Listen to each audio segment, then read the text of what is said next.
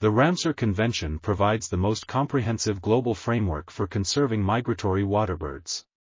It has two main criteria, 5 and 6, which are based on waterbird counts, and criterion 4, which considers species and ecological communities.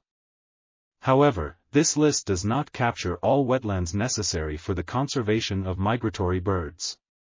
Modern technologies such as tracking and observation tools can help to more accurately define the areas required to protect migratory bird populations. These techniques can be used to update the guidance provided by the Ramsar Convention, focusing on I. Time spent in a site throughout migration, 2. Critical, untouchable, sites, 3. Robustness of designated site network including buffer areas, 4. Full life cycle information, including early life phases, and v. Refuges used on and off during migration in emergency situations. This updated guidance will ensure that migratory waterbirds can act as effective sentinels of the ecological health of the world. This article was authored by Juan G. Navedo and Theunis Piersma.